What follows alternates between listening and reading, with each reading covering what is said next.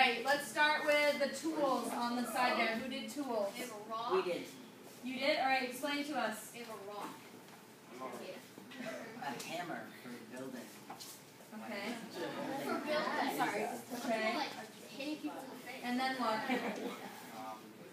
Bow. Bow and arrow. Are we listening, everyone? And then what? Gun. A gun. So what changes over time? How can you tell what the technology of it changes?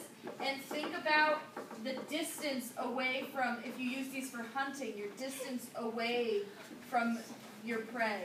So think about a rock. How far away would you have to be? As far as you could throw. Like 2 feet. Like as far as you could throw. What about? That's true. Throwing axe. But it's much closer, right? Than what if you had, what is that, a hammer and an axe? Tomahawk? You're a little bit further, right? And then bow and arrow? Even further? Yeah. And then you have a gun, you can be really far away.